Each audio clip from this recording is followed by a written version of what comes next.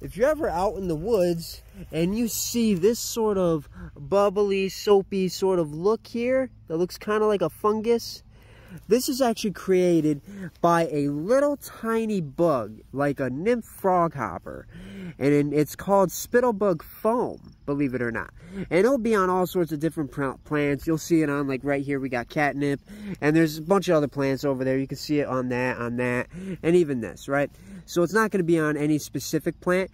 But what it does is, this little bug feeds off the sap of the plant. And then it creates a sort of bubble bath to protect themselves from predators, as well as keep themselves cool during the hot summer days.